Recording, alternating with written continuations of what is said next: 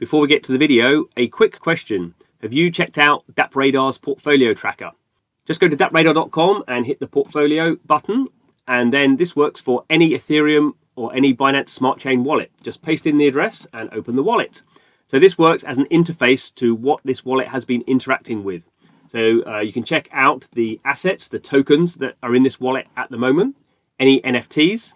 You can even check out the DeFi.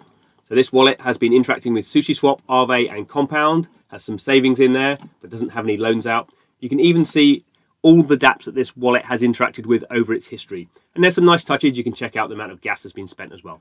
So it's a really nice interface to see what's going on in your wallet or any wallet on the Ethereum or Binance Smart Chain. Hello and welcome to DappRadar, your most trusted source for Dapp data. So in this video, I'm going to set up a wallet for the Near blockchain. So Near is one of these new generation blockchains that offers kind of a much faster speed, no gas fees, particularly in comparison to Ethereum. And we're starting to see the first sort of dApps going live on Near. So it's a good blockchain to be aware of and to be kind of noticing what projects are going live on it. Obviously, the first thing we kind of need to do if we're actually going to start using those dApps is to have a wallet.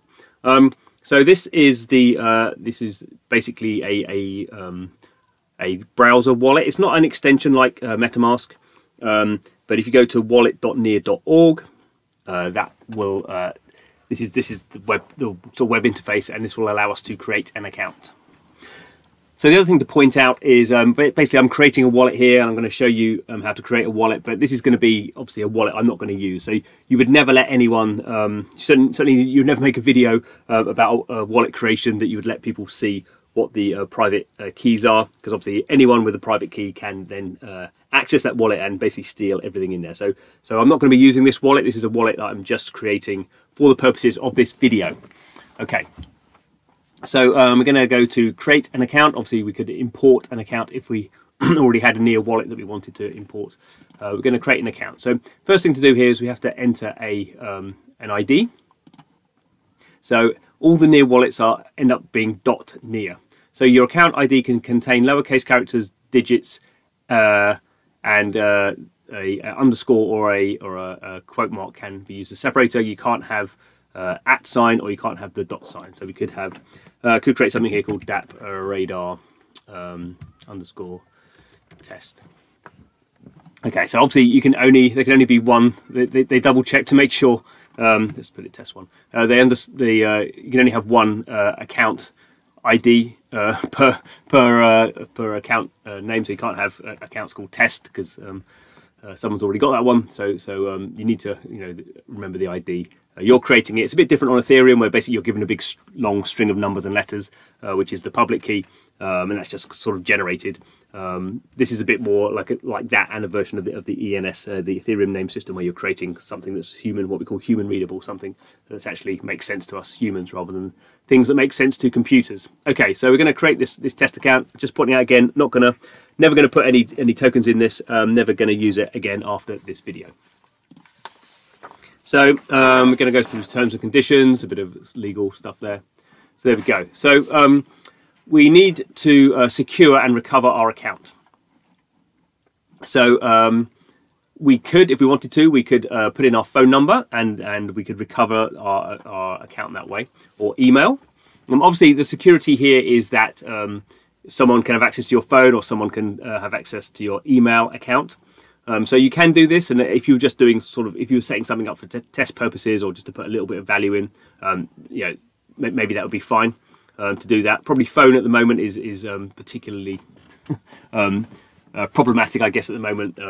Email is seen as a little bit more secure, I suppose, than phone, because people can do SIM swapping. Obviously, the most secure is going to be a ledger.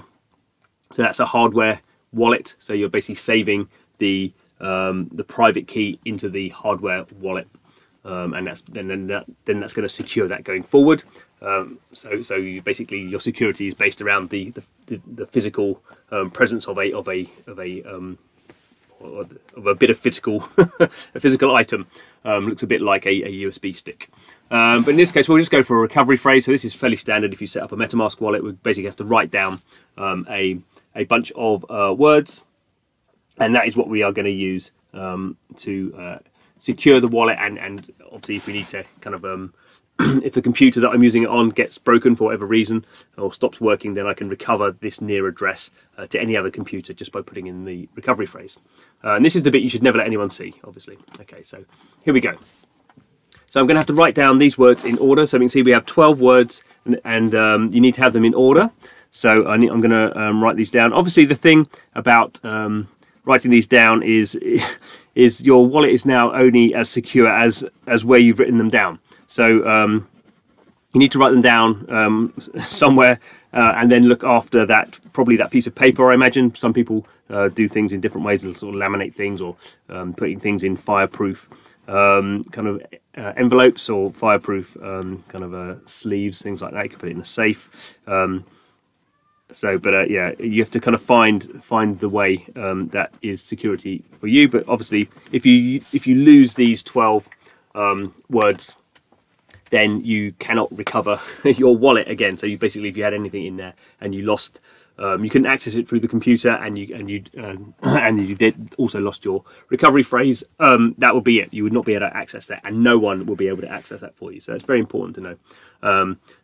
Potentially, if some people, it seems to be a standard thing, people write it down on 2 sheets of paper and then put them in different secure locations.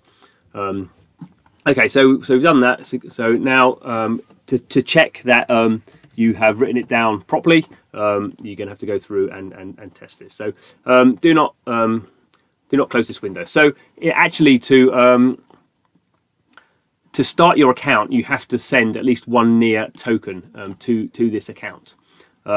This is unlike other blockchains. I mean, different blockchains have different ways of creating accounts. So this is very much like if you created a EOS blockchain, you had to send some EOS, or basically you had to sort of pay. Yeah, you had to send EOS to the account to do it. So similar sort of situation here, and you need to have one NEAR token. So I guess probably lots of people don't have NEAR tokens, so we can go and have a look and see what exchanges that you can purchase NEAR on. So biggest one is obviously Binance. So these are 3 of the biggest exchanges: Binance, Huobi, and OKX.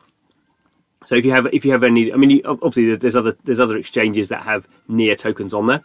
But wherever you get NEAR, you have to send one NEAR, at least one NEAR, to this address here. So that's the kind of process you need in order to set up an account. That's going to be a bit of a problem for a lot of people who maybe don't have access to exchanges. I guess maybe over time this will change, but this is the way it has to be at the moment. This is just how this blockchain works. You have to send some value, and this is also it's also acts as sort of a spam detector. So you can't just create like loads of accounts and then start sort of spamming the network. You actually have to show that you're going to put some value in there. I think a NEAR token is worth about $5 at the moment. Obviously that goes up and down depending on what the price of crypto is. So basically you're paying like basically around $5 to set up an account, which is similar to EOS. So I'm actually not going to do that. But I will go and open an account that I've previously set up. If you did do this, obviously you would copy this funding address, and then you'd have to go to your exchange or your a different wallet, and then send at least one NEAR token to this address, and then that address would then be created. So that would be how that would work out. So I'm not going to do that. So I'm going to just swap over to a account I've already made. So here we go. This is when you've set up a wallet. This is what it looks like. So this is exactly the same web interface. So we can see here my balance is a 2.09827 NEAR. That's the tokens I've got in there. I've been messing around with a few dApps. So I've got a weird token balance from this Berry Club thing I was messing around with. So that's the main interface here. You can also through here do staking. So stake your NEAR tokens onto the NEAR platform. So you need to choose a validator. So the NEAR is a proof of stake blockchain. So you can stake your tokens into that, as you can do with any proof of stake blockchain, really. And then you earn a small reward. So you can think of that as like an interest rate. So you can see I've got a tiny amount, 1.5 NEAR tokens staked, and I've earned 0.00478. Obviously, this sort of builds up over time. At the moment, obviously, I've got a very small amount in there. I've got less than $10 in there, so I've got this kind of tiny amount in there. And when it gets to a certain amount, when you unstake it, you can then withdraw them. You can see here, these are the two validators that I have staked with, if I wanted to stake some more. Actually worth pointing out here, so if I go back to the wallet, so it says I've got 2.098 in there, but actually you can see of that total, 1.5 is staked, so available I've only got 0.58. So if I wanted to stake some of that, I could just go through here and sort of select one of these. These are all validator pools, staking pools on the NEAR blockchain. They all have different fees, so you have to kind of do a bit of research. It's not actually the easiest thing to do.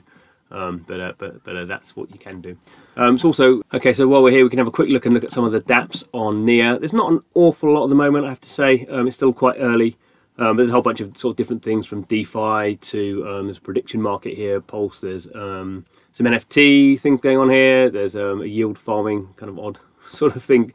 If you look into that and more DeFi, there's a digital art card. So Paras is sort of like a NFT marketplace. Yeah, various different things going on here. So you can see, you can kind of click through these and see a few games coming as well. I'm not sure all these are actually kind of live, but we can kind of start to get an idea what's happening on the NEAR blockchain. So that's how you set up a wallet. You need one NEAR to be able to do that. And once you do that, you can start doing kind of stuff like staking, and I guess as these dApps come online, then you'll be able to use, that wallet gains more kind of use because you can use it to interact with them and do things as we would do on any other smart contract blockchain. So anyway, thanks for watching the video. This is DappRadar. Please subscribe to the channel if you're interested in what we're up to. But thanks for watching, and see you again soon.